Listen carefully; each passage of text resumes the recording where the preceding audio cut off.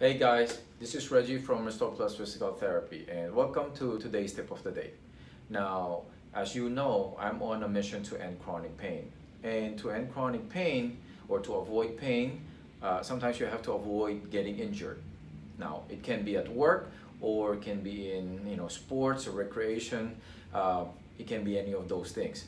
Now, avoiding injuries is not only for older people. So I want to address a lot of times they have this false belief that injury is only for older people. So I want to address that because injuries can occur in teenagers, in adolescents, right? In young people too. So I want to mention something that is often overlooked when it comes to avoiding injuries. Okay, so this is the reason why I'm creating this video, to get people to be aware of another way to avoid injury. A lot of times when for the student athletes, adolescents, teenagers, one of the ways that they avoid injuries is they have to, they exercise, they train, they have injury prevention, stretching, all these kinds, right? But one thing that a lot of people are forgetting is going back to the basic. What I mean by basic is sleep. Now, studies have shown that, actually I came across this study, it was published in the Journal of Pediatric Orthopedics.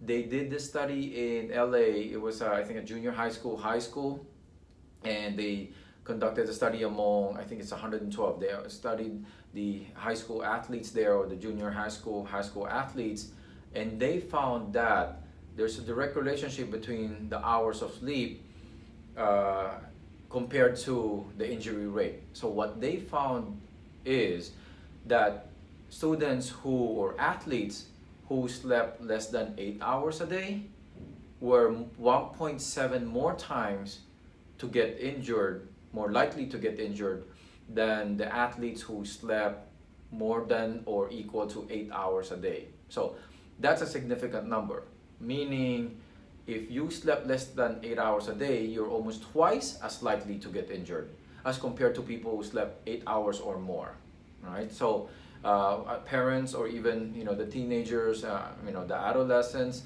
I want you to remember this, because that's a significant number. If you're an athlete, you don't want to take the chance that you'll be twice as more likely to get injured, all right?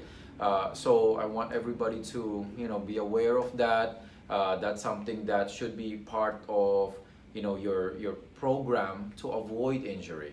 So I want everybody to at least be aware of that. Go back to the basics. You don't have to go through anything fancy at that stage, especially some of the schools, or sometimes the parents are they really just do things on their own. So let's go back to the basic. Let's make sure that the kids, that the people have enough sleep so they can be healthier and they can avoid injuries. All right, so I want you to start practicing that, start doing that, and then let me know. Feel free to send me your comments. Feel free to share this with people you know. All right.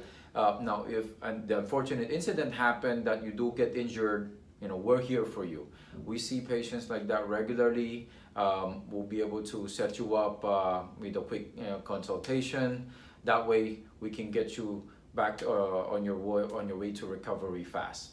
All right. You can contact us through email or through the contact page in our website, or you can call us in a number somewhere in this page. All right, so feel free to share this with family, friends. Like us on Facebook. You can follow us on the Instagram, or subscribe to our YouTube channel, so you'll learn more on our tips for injury prevention or tips for ending chronic pain. All right, so I'll see you on the next episode of how to end chronic pain. Stay safe and stay pain-free. Bye.